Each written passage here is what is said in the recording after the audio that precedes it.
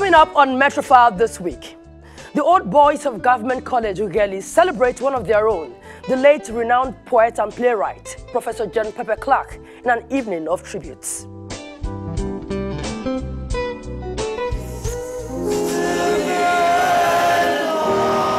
Also on the show, the family of Odije buried their mother, late Mrs. Musumade Arike Odije, in grand style.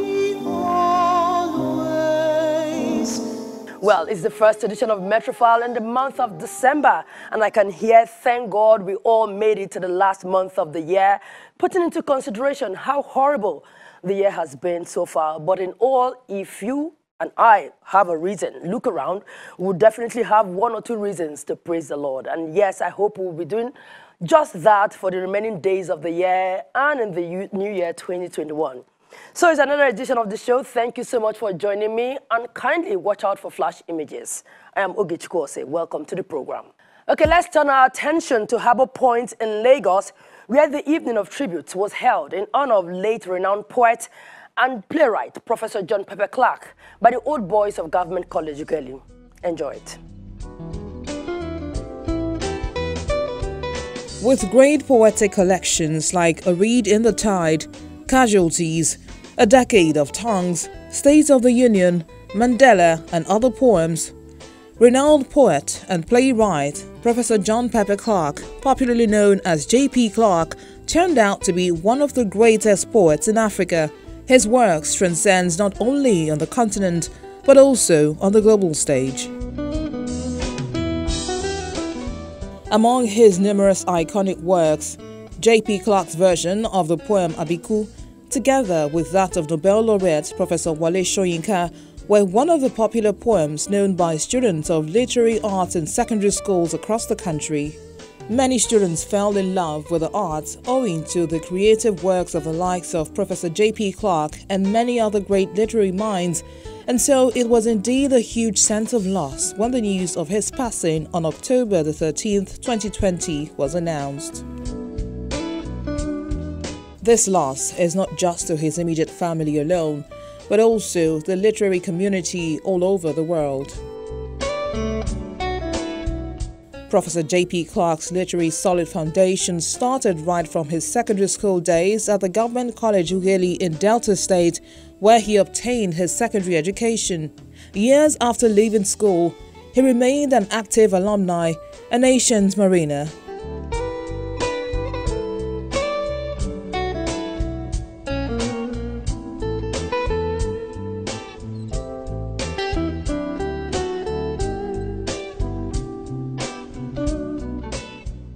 He is truly deserving of this evening of tributes put together by the old boys of Government College Lagos chapter in his honor.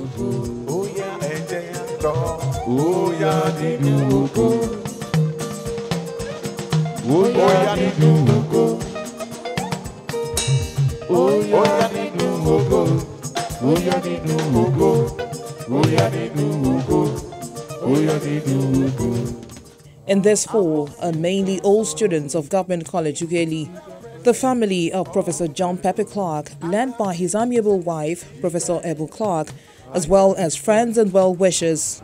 They've chosen this evening to celebrate his life, his works, and the legacy he's leaving behind. The occasion began with observing a minute silence in his honor. May the soul of our departed Professor J.P. Clark rest in perfect peace.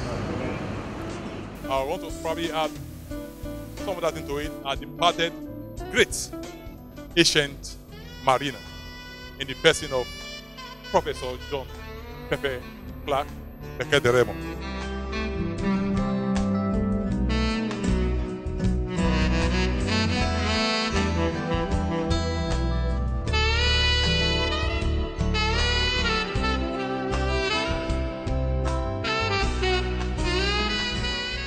Professor J.P. Clark has been one of those principal Nigerian poets whose works have been studied far and wide.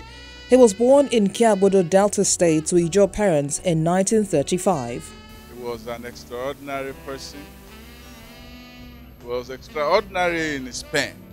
He was extraordinary in conversation. He was extraordinary in temperament. He was extraordinary in presence.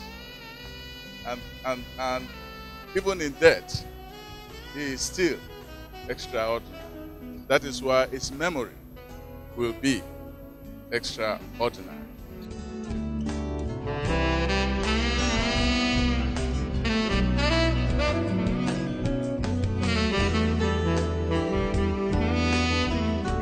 Professor John Pepper Clark obtained his first degree in English from the University of Ibadan and then went on to work both at UI and then later at the University of Lagos. While at Unilag, he taught lots of students who today are known in the Nigerian literary and dramatic space. One of them is theatre practitioner Tunji Shotimiri.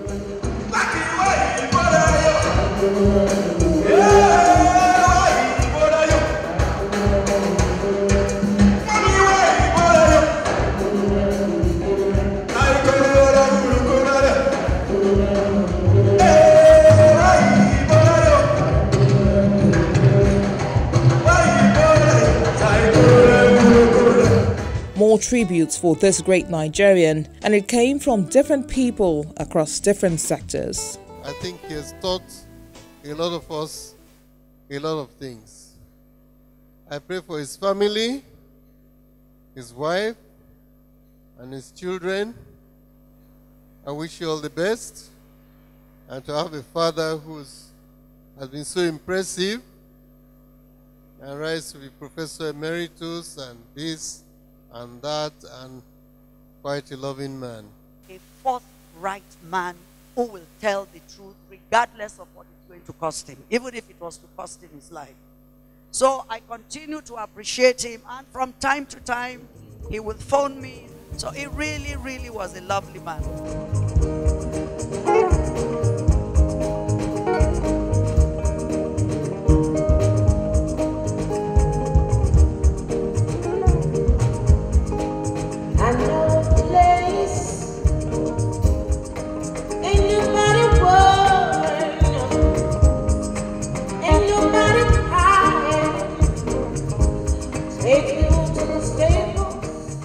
A celebrated man of letters with a huge sense of family, all that attested to by his children and other family members. I'd like to talk about the loving nature of my father. People talk about him being a very hot person, very erratic, etc., etc. But we used to see those parts. But I think the love that my father had for us covered those parts. My father was a very loving person, and he was an extremely sensitive person. And that sensitivity lasted till the day he died. My father was extremely proud to be an old boy of Federal Government College, Ughelli. He was very, very proud. And even more so, he was very, very proud about the work that was being done to ensure that the legacy continues. And on behalf of my mother and my sisters, I would just like to say thank you so much. Thank you so much for this honor that you're giving him today.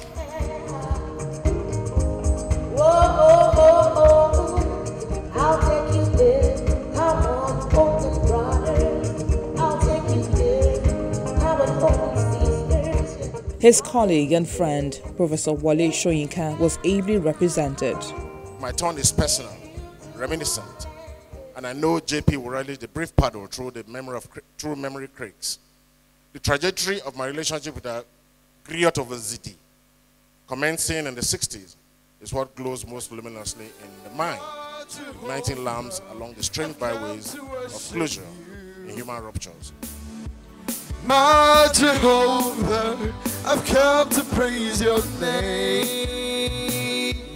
My Jehovah, I've come to worship you. I've searched around the world.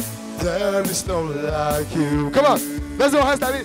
The chairman, organizing committee of the tribute night, Engineer Alfred Okwego, gave the vote of thanks. Mine was really just to say thank you all for honoring this invitation. And really, it's a sacrifice, a lot of sacrifice. For those of you who are able to make it, and there are people who are watching through the Zoom, but definitely Professor J.P. Clark deserved all of this.